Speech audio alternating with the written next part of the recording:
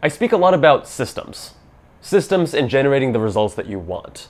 It's not about your motivation, it's not about your dedication, it's about creating those systems that are going to facilitate the outcomes that you desire. In this video, I'm going to explain how I personally use those systems, implement them in my own life, and how you can as well. Stay tuned.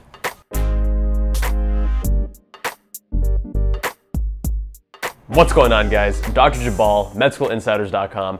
As I've gone over on the Med School Insiders channel several times, systems are critical in creating the results that you want. And I'm going to leave a few videos down in the description below that are going to go over how you can implement them, the theory behind them, all those goodies that you definitely need to watch in order to get the full benefit of this idea.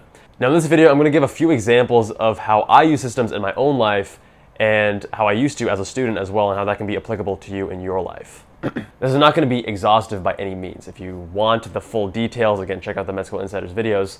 This, however, is going to be focusing on two main ideas that I think are critical and fundamental to creating systems that are useful for me. Number one is reducing friction, and number two, what is number two? And number two is creating rules for yourself. Okay, so first, back when I was in residency, I paid a premium to live super close to the hospital.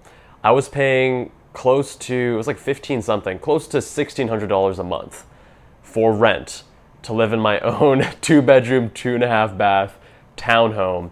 And it wasn't about the size. I actually wanted to just get a 1-bedroom, but that worked out because then I had an office and a bedroom and etc.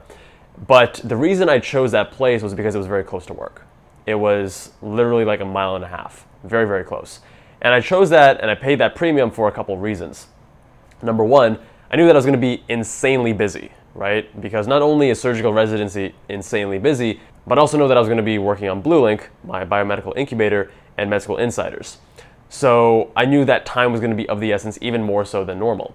For that reason, I wanted to limit my commute. Again, I'm reducing friction, reducing the pain points in my life. By living 1.5 miles away, I was able to get to work in less than 10 minutes. That's awesome. The second thing, and equally important, is that I was too busy to go do cardio outside of, my regular day-to-day. If I was going to go to the gym, I wanted to do some weight training. So by living that close, I could also bike to work. And that was key, because now every single day I'm getting cardio at the beginning and at the end of the day. Biking makes you feel good. Biking's awesome, right? Now we often hear that time is money, but I don't think that we actually behave in that manner.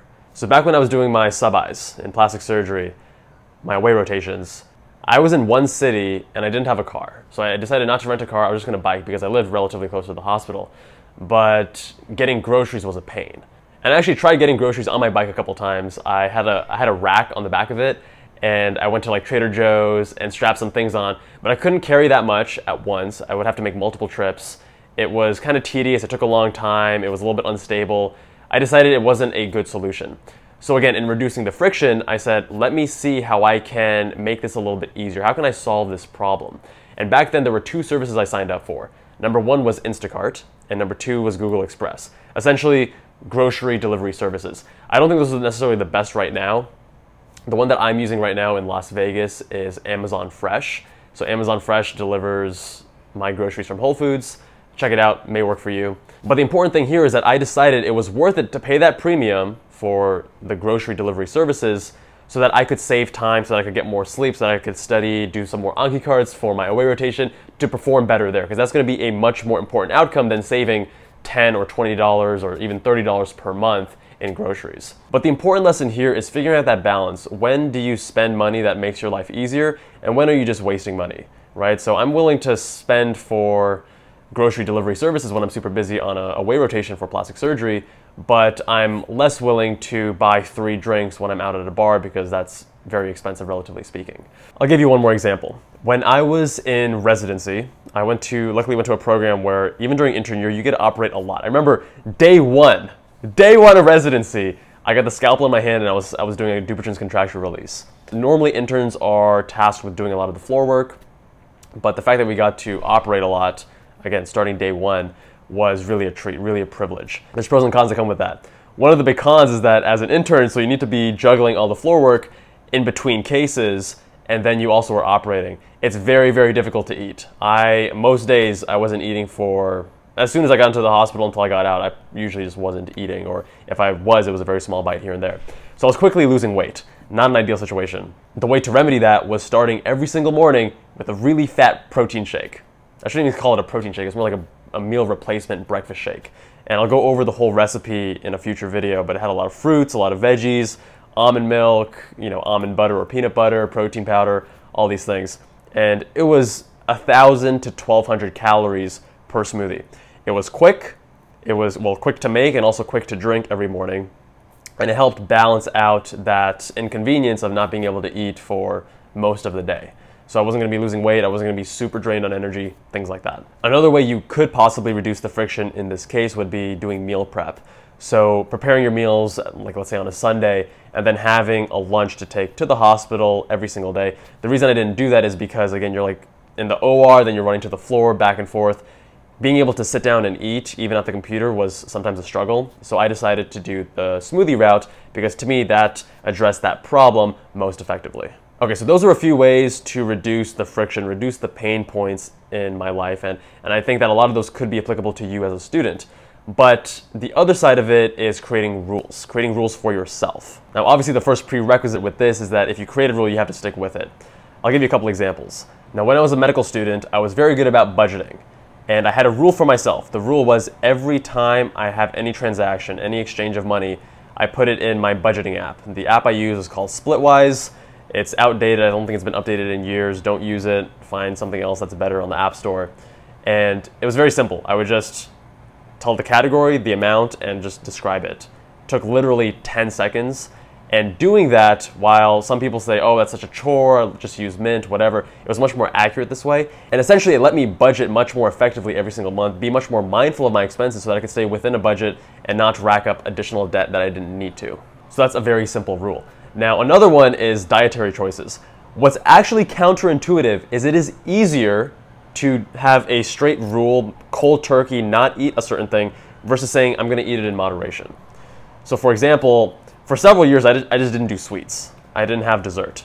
And when I went to Asia earlier this month, for those of you who follow me on Instagram, that's at Kevin Jabal MD, you know what I'm talking about. I was having a lot of good food. I had boba that wasn't the first time I had boba, but it was the first time I enjoyed boba. I understood the hype about boba. I had like a lot of desserts. It was a good time. Me and my friends, we had an awesome time.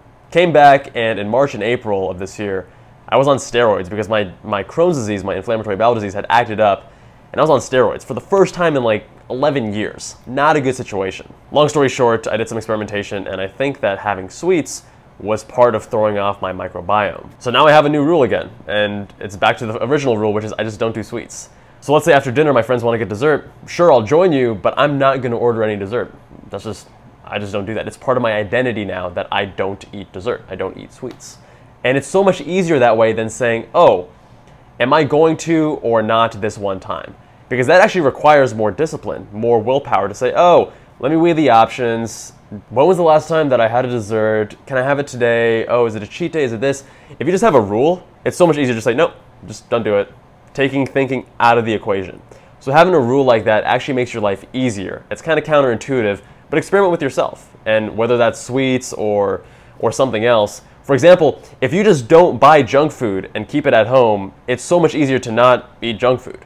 If you have a whole bunch of like Cheetos and Doritos in your pantry and you need to work every day to resist that temptation, that's going to be a lot harder, and you're ultimately going to fail at some point. I'll give you one last example of this rule in action. Back when I was in medical school and studying a lot, I oftentimes was like almost done studying, but I was a little bit hungry, or I wanted to relax, or I wanted to stop studying for the day.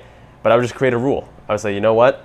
I got to finish my Anki cards for the day, or I got to finish this chapter, or whatever it is, before I'm allowed to do X, Y, or Z.